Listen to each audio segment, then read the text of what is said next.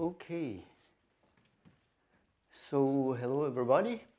So, my presentation will be about the multimodal annotation for expressive communication. This is a joint effort of three different groups in our department. That's TALN, so natural language processing, then CM Tech, so the vision people, and GTI, that's human-computer interaction, avatar generation. So this work within María deMaeztu is complementary to a Horizon 2020 project, and I'll introduce briefly this project as well. Okay, so here very briefly the content. So what the general purpose of this work is compilation of training material for communication of embodied conversational agents. So this means that we multimodal in this sense means facial expressions, gestures, and obviously also voice. So, and I'll start therefore with the embodied conversational agents, basically pointing out what the shortcomings are and of the state of the art in these agents and what we want to achieve here in this project. Then we'll go to the multimodal annotation for expressive communication, task, goal, challenges. Then the corpus. We are working on the recordings, so that's more or less healthcare domain, but also basic care and other related issues. So then the fourth item is multimodal annotation of nonverbal cues. That is, for the time being, we focus on nonverbal communication and in our annotation task, and even more, we focus on affective communication. So that is, we do not consider yet semantics, we want to annotate emotions, affections. Okay, so here are a couple of items we'll talk about. Then, as we heard in the first invited talk yesterday, so data protection is a very important issue, and especially in this, as you can imagine, so that's also if we communicate with people, and we will see the domains we are working in. So this is a very, very central topic. And then finally, conclusions. So by the way, so I'll be sharing the talk with Mónica, who is doing the actual work. So I'll be doing the general talking, and she will become more concrete. Okay, so I'll do this part, 1 to 3, and then she will continue. Okay, so embodied conversational agents. So they are all over the place. So there are agents who are taking us through the stock of a furniture store. So agents who help us to set up our TV. So then give us advice how to lose weight, etc., etc., etc. So and the social companions are very important, or the aspect of social companionship is very important, and in particular when we talk about conversational agents. The problem with the embodied conversational agents nowadays is that they are, let's say, monocultural and monolingual, more or less. So that if it's very likely that if we have a furniture store agent, it will act the same way no matter whether we are in Sweden, in Spain, in Morocco, or in Australia. So, and this is certainly unsatisfactory. So because we interact in different ways. So culturally speaking. So then they are monolingual. We want to be multilingual. We want to interact in different languages, and okay, so this is the state of the art in dialogue strategies usually. So what the agents use, that's a scripted dialogue strategy, so a ping-pong strategy, you say something, I say something, etc. So there is no really kind of barge in and etc. So the flexibility is rather restricted. And if we look at, let's say, social and medical care aspects, so we need to be, or the agent needs to be expressive, so to be, let's say, compassionate, etc. So, and this is also not yet the case. So, and we try to put a handle on those problems in the Christina project. as I said, so this is a Horizon 2020 project, and the 3 groups of the department are involved. So what we're trying to do is to develop an agent with social competence, human interaction capabilities, and with for interaction with migrants.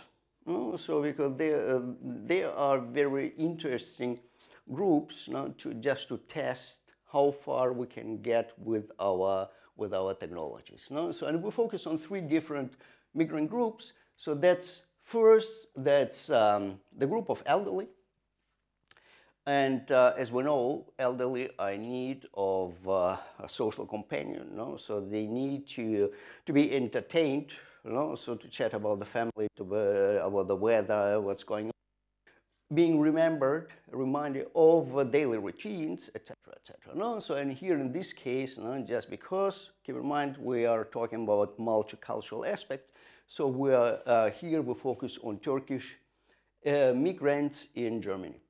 So then the second migrant group, that's illiterate people who are in need of mediation healthcare as such, so healthcare questions, but also healthcare system questions. How can I get an appointment with a medical doctor, etc., etc. So here we focus on North African migrants here in Spain. And the last migrant group, that's untrained people, caregivers from Poland who come to work in Germany. So they stay for 3 months or so in Germany and then go back. So they don't speak, usually they don't speak German, and they are not really qualified to do the job. So that is, here we need to, let's say, mediate and to show them how to, well, to learn or teach them the basic skills in basic care.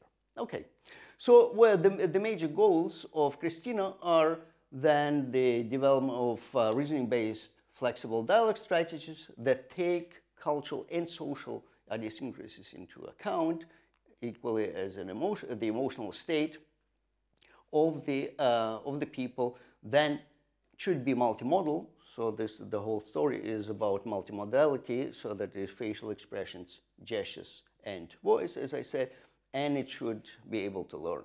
So that is, if wants to communicate or to teach something, and to tell a story, so then needs to learn from the web. Okay, here is the Christina pipeline. So we have here the users, so they can communicate with the agent in terms of facial expressions, gestures, voice. We analyze this, then we fuse all the information, we process it, and then we separate again when we know what we want to say. So then we separate the different modalities, and then we communicate here. And obviously, what we are focusing on in our María deMaeztu project, that's these parts here. So the analysis and the generation of different modalities, or more exactly, preparing the compiling training material for these components. Okay, so now we are the multimodal annotation for expressive communication. What is the task? So starting from the material that is recording of semantically and culturally diverse material, we want to annotate.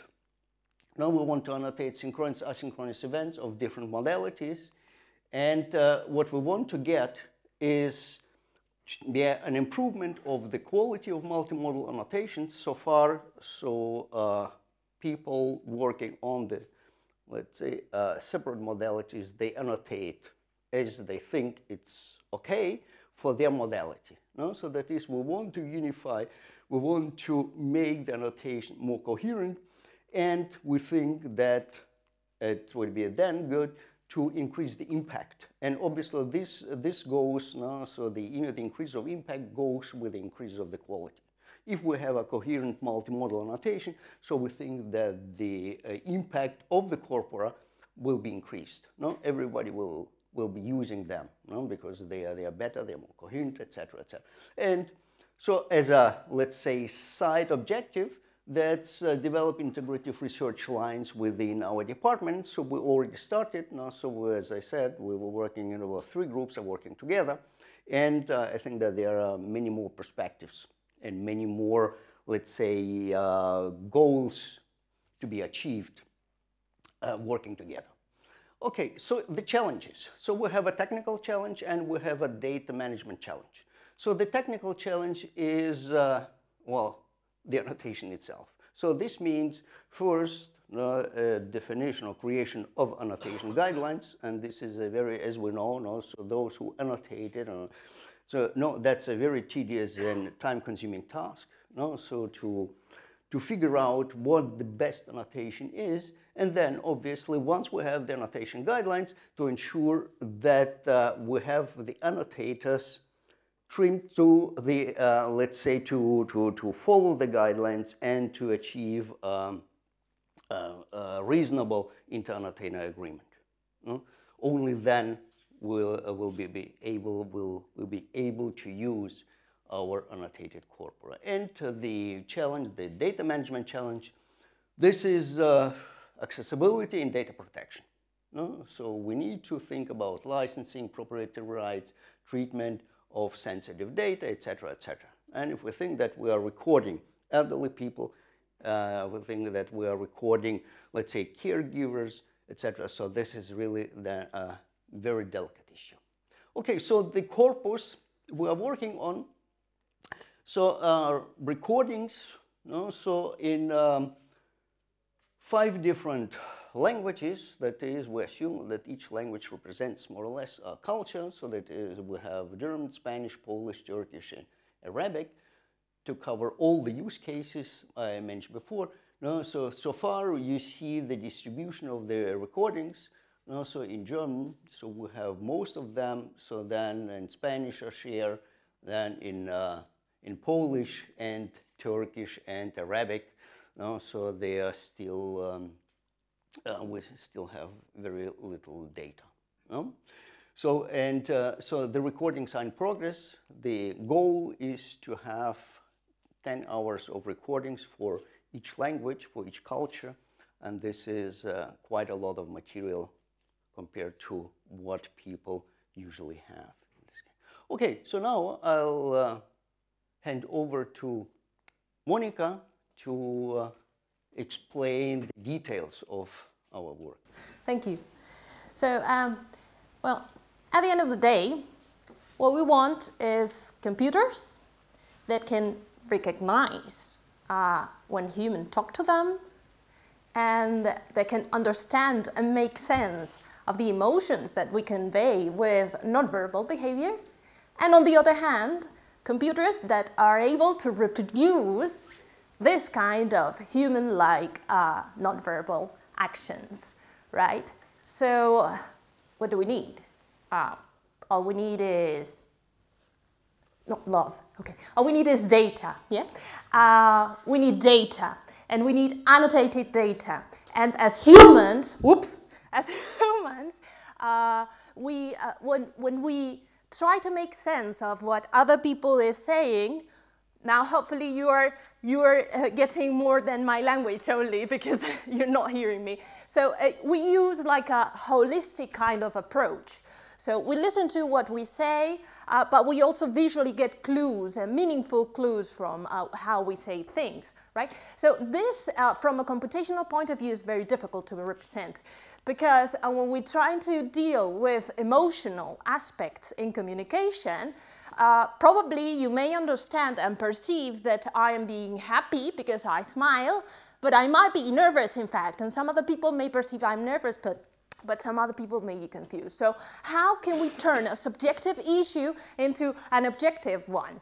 Well, using all the power of mathematics and statistics and all that things.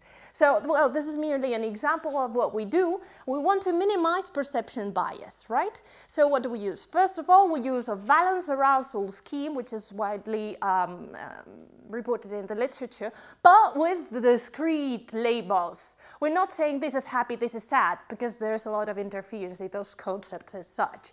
We use a fine grade scale, and we made some tests on this scale to represent if this person is being more or less in some way or some other emotional state. So then we are working on some guidelines that the group of annotators so far is, well, all of us are expert annotators, and they're experts in different fields. That means people are developing their own modules for recognizing face, for recognizing gestures, for recognizing voice, for natural language processing and so on, for representing this knowledge. So we've got a good interest in having a good quality labels, right? So those are the guidelines, and this is the annotation tool that we use, that's ELAN. And then what we do is once we annotate, we compute a score, which is a Cronbach's alpha score, that tells us how many annotators we need in order to reach a satisfactory agreement. That is, you can annotate subjectively a video, right? But in the end, the whole group needs to achieve a certain score within this framework in order to accept that video as well annotated. If it's not the case, then we take actions. We revise the video, we add more annotators, or whatever it is, right? Once we get that, we compute using another method called the collect method, which comes from medicine, in fact, and we are tuning in to our needs, this algorithm. Well, so far we can get roughly, it's not precise now, but we're working on it. We get a consensus, which is this line down. Oh my God, sorry. Okay, which is this line. This is the consensus agreement, taking into account all the different annotators, and we get a confidence score for each segment, which is very important, right? So basically, that's how we do things. But one of the main goals within the María deMaeztu initiative is being able to release the data that we're using, raw data, to the scientific community. Okay, we're using unidentified data. It's anonymized. We don't know the names of the candidates, but we're using sensitive data. We're talking about faces, and when talking about speech, those cues are called biometric cues, can be used to identify a person, and that is considered sensitive. And in the European law, and now I know that also in the US there's a big issue about this, which I'm happy to hear. In the European law, there's a very restricted law and regulations on data protection. So how can we manage this? Well, within Christina, participants who are being recorded sign an informed consent. This informed consent informs them on what we are going to do in Christina. Yeah? So, and how we are going to use the raw data even. This is something that we are currently working on. We need to inform them what we do with raw data, right? They sign this, fine, so we can use it. Within the consortium, technical partners sign another agreement, a confidentiality agreement, because we're dealing with sensitive data, right? So we need to guarantee that when we download this data, it is well secured, all the computers have got passwords, so on and so forth. This is very strict, and this is very serious, yeah? But at the same time, within the project, we do have an agreement on dissemination in the data management plan, which means, of course, Europe is not paying for just having research on this very tiny little area and not sharing it to the scientific community. Europe is also paying for sharing what we get in this project with the scientific community. So let's see how we deal with this problem. So far, and I am happy to say that this was quite recent, but now in the department, there's some support that is helping us deal with this issue. This CREP, you can go to the web, is an internal committee for the ethical review of projects, right? When I first collected my first data set, this didn't exist. And I was like, but how do I do this? How can I write like this informed consent? So I was kind of puzzled by all this. But now there are certain procedures and certain templates that you can use and so on and so forth. And then obviously all the data is revised by this ethical committee.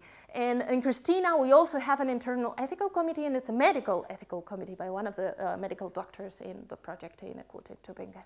So, but still, when thinking about releasing the data set, we need to take care of all these issues, licenses and conditions for data access. That's the reason why I asked that question, Victoria. Now you know. We're working on it, and it's not something simple, as you hopefully now understand after this workshop. So in any case, there are many questions that arise, one of which is where do we put all this data, what repository do we use? So many questions to be answered yet. So I'm very happy that this María deMaeztu initiative is going to lead the way for us to solve these issues, and probably also set the path for other people coming and facing these same issues, or some other groups dealing with similar issues with data protection, to join efforts and say, well, now we've got some established procedures that we can follow and other people can also benefit from, right? So some conclusions. So far in Christina, we're dealing, as Leo said, with nonverbal emotional behavior. We want to enlarge this and annotate not only nonverbal emotional behavior, affective behavior, but rather nonverbal and verbal communication, because communication, as I say, is something holistic.